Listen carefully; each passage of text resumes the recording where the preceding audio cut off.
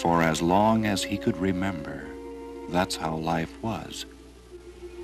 The Great Spirit had blessed it with immense mountains filled with game,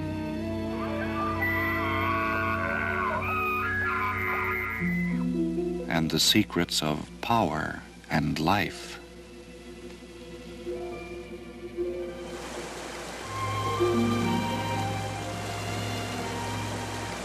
With abundant streams that brought richness to the land.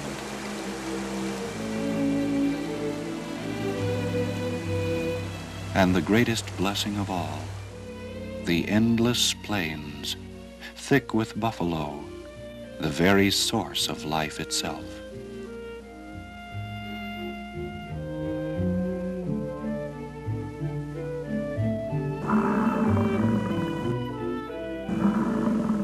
These things bespoke of the goodness of the Great Spirit and of the perfect balance between man and his world. And in that distant age, time seemed to float past with the ease of an eagle caressing the sky. But for Cheum, the days held only transient pleasure. For indeed, the full meaning of life lay in being a man, not a boy. Cheum endeavored to make each day's activity a stepping stone to manhood. He had sharpened his senses and his skill with his weapons, for these were the tools a man needed to survive. Cheum's family sensed his yearning. They knew how he longed to join the older men on a vast buffalo hunt and return to the lodge with rich meat and hides instead of a skimpy rabbit.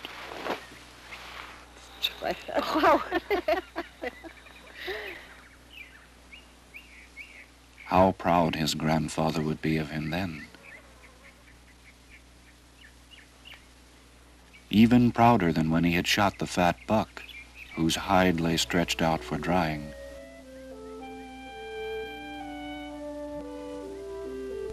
Yes, Cheum yearned to taste the bittersweet of manhood, to join the warriors on their raids across the plains and strike a blow at the enemy and return with his best horses.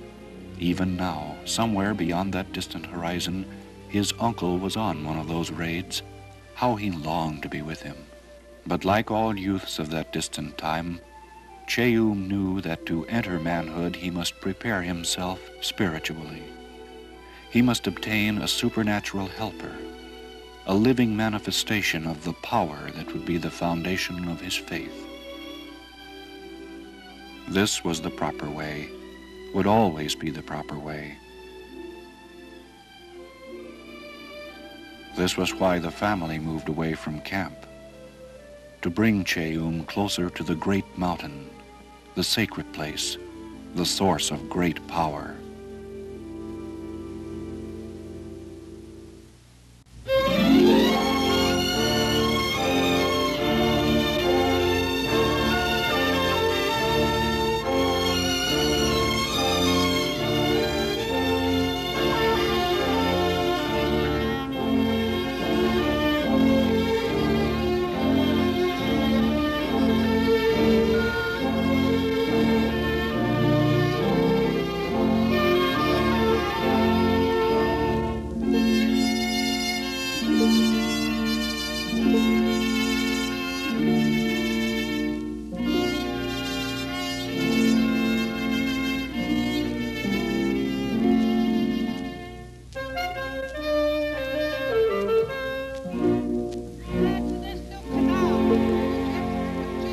The Great Spirit showed kindness to his people. Cheum's uncle Kalauken has safely returned from the enemy, and with honor.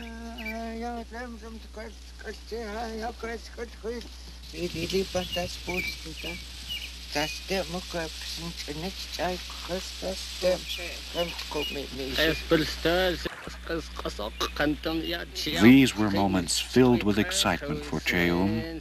A first-hand account of the battle, the honor and glory of combat, the brave and daring deeds of men. Kalaukan spoke of the dark moments as the enemy surrounded him and death seemed so close at hand. But his faith was strong, for he had taken care to perform the proper ritual taught him by his spiritual helper. And on the strength of this medicine, he was delivered safely and triumphantly from the enemy's hands.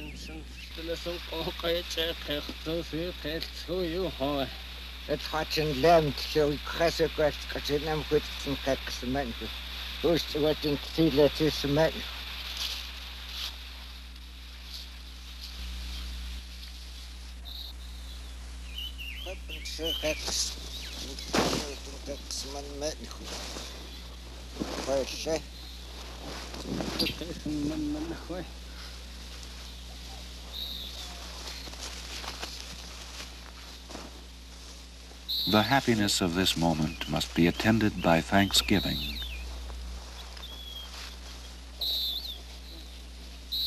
And so a prayer was offered for the goodness of the Great Spirit.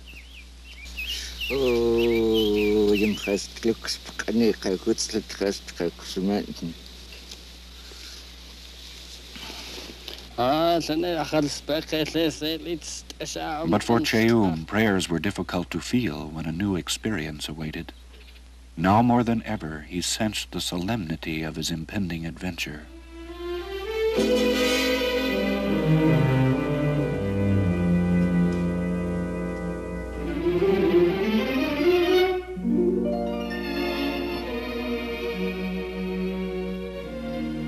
The land and all its children seemed to be waiting, pausing in earthly reverence for the magnitude of these moments.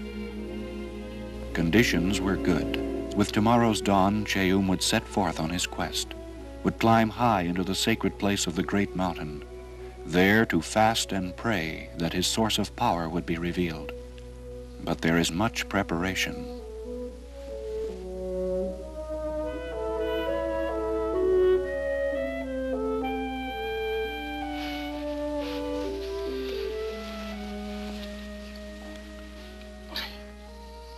The sacred object, the hallowed symbol of each man's spiritual strength. You will have one too, Cheum, when you return. The precious and powerful talisman will be left you by your guardian. You will keep it always with you, lest you forget the great power your helper has given you. At the sacred spot of the mountain you will fast and pray for 4 days. Within this time, a vision will appear to you. When it comes, you will be frightened, for it will appear as an animal. But take heart, it will change to a man. He will teach you a sacred song and tell you what to do to possess power. Remember these things. Through them you will have strength and courage when all else fails. For Cheum, the day was painfully long, the preparation endless. But all things must be right. The body must be cleansed and the soul purified. The ritual of sweating for purification was familiar to Cheum. He had done it many times in his young life. Now it bore special meaning. Now he must be completely free of all weakness of body and spirit.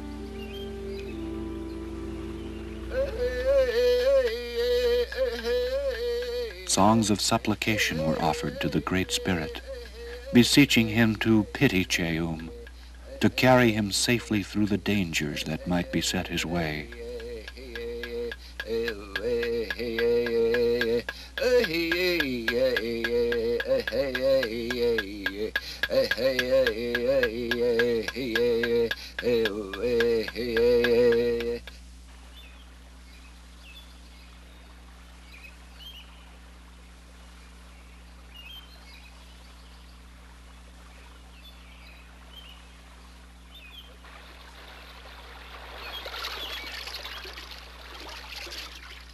Into the icy stream they brought their steaming bodies, closing the pores and expelling all defilement of body and soul.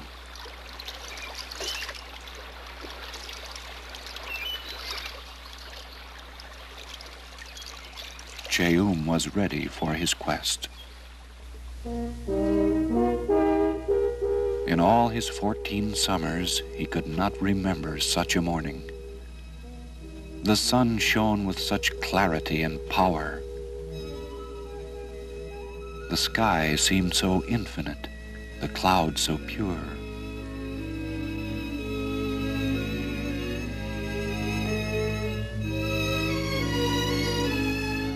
The gentle world was awakening, and all the forces of earth and sky were in harmony.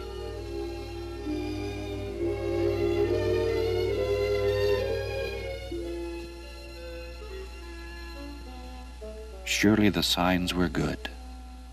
The climb to the great mountain would be long and strenuous for Cheum, but his grandfather and uncle were along to give him strength of spirit and lead him safely to the sacred place. Their medicine was powerful and enduring, for each had received his guardian spirit in his youth.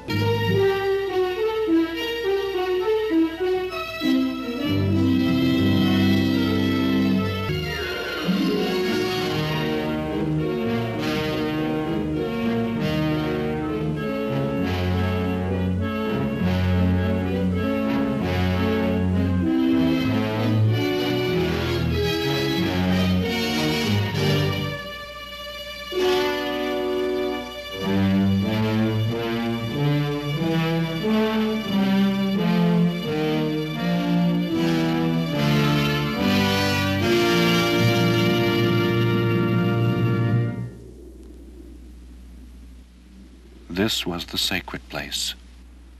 Desolate, foreboding, frightening, isolated from a friendly world, shrouded with immense unearthly power.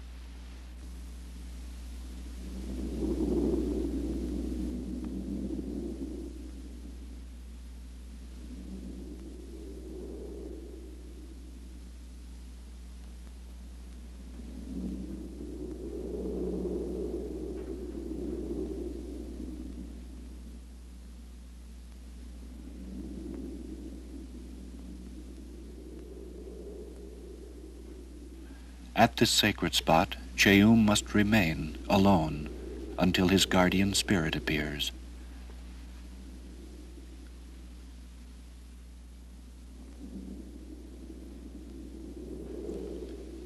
Success of the quest lay in the knowing preparation of one wise in the ways of the Great Spirit. Final purification was needed. The cleansing smoke of burning sweetgrass would purge away the last vestiges of impurity. And so was it done. The elders must depart. As he watched them go, never looking back, Cheum wondered what unearthly experiences would beset him ere he saw them again.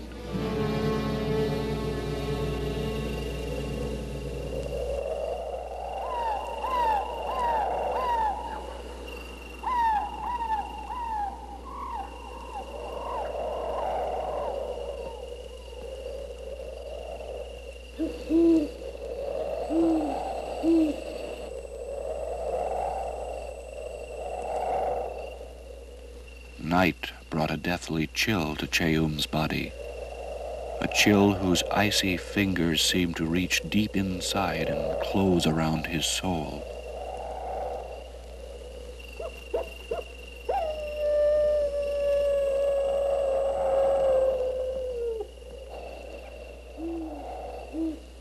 Was he being watched? Would his spirit appear now? If so, he was quite ready.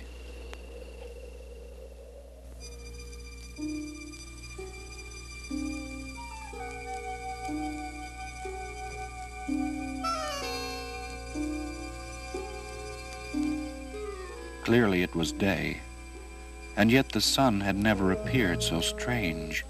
Indeed, it was closer, hovering right over Cheum, its fiery tentacles reaching down to singe him. There had been no vision during that long and sleepless night. Perhaps it would come during daylight. Cheum knew the dreadful shame that would befall a young man who failed to remain and fast for 4 days and nights. Indeed, the spirit must come, lest he perish from hunger and thirst. His tired eyes searched for a sign.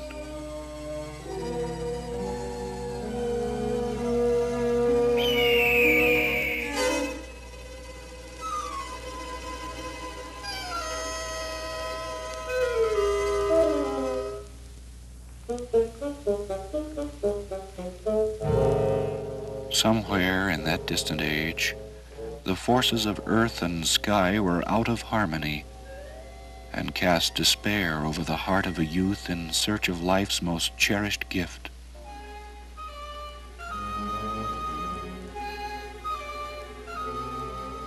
He would suffer the shame of failure rather than the agony of famine.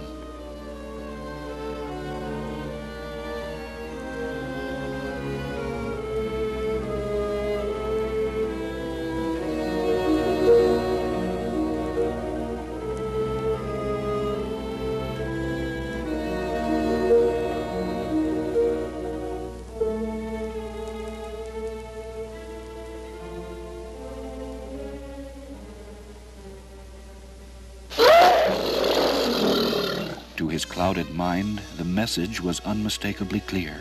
Surely it was a warning, a portent of his vision.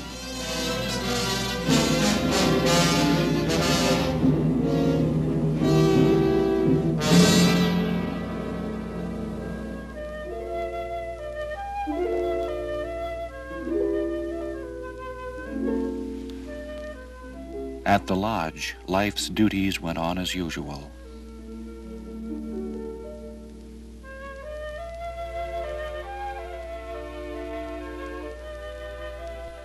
But silent prayers were said.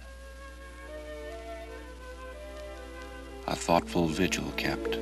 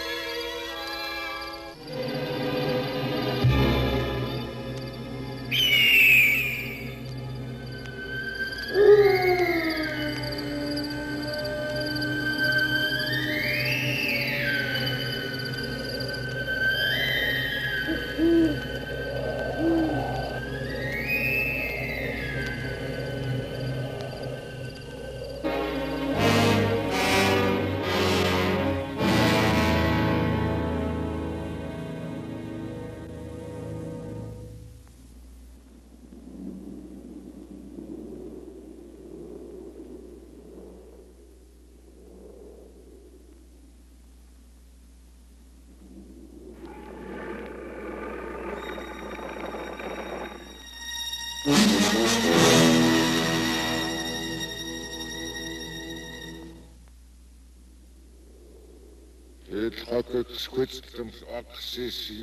have sought me, and I have sought you. Do not be afraid. I am your guardian spirit. Do as I tell you, and I will be your partner in manhood. Whenever you cross water, seed the underwater people. Never taste the meat of the grizzly bear.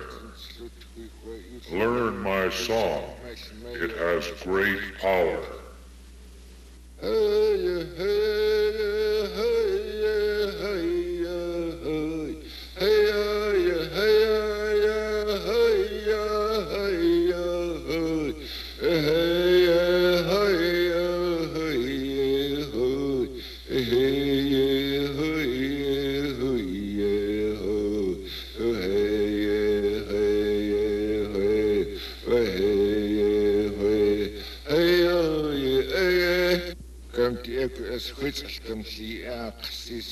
I give you my claw as I leave you. In it is my power. It will be your sacred helper.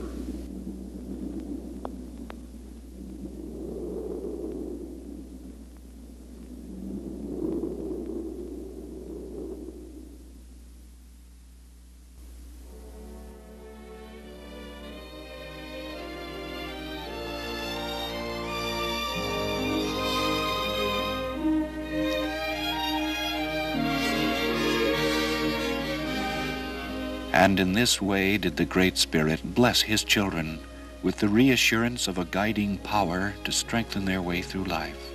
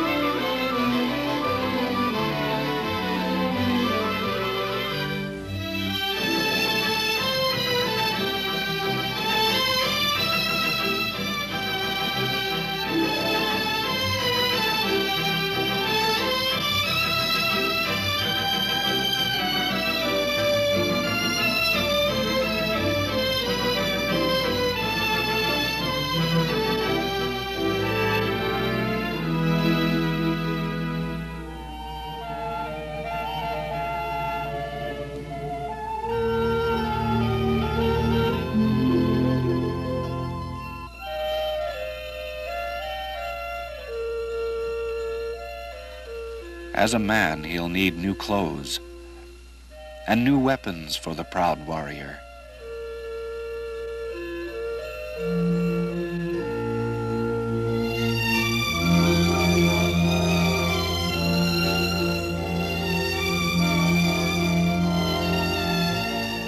And thus did these people find the faith to guide their destinies, a faith founded on their own culture, their own genius, and their own capacity to understand the meaning of life.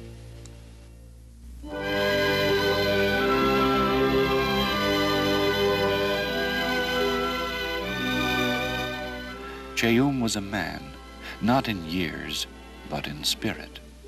He was ready to taste the adventures of manhood, knowing that his faith would carry him through each tomorrow with growing strength.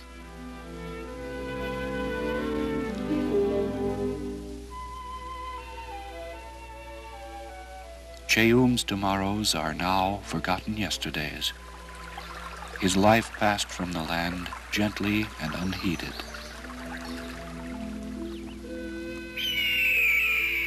But the earth and sky that were his world remain unchanged.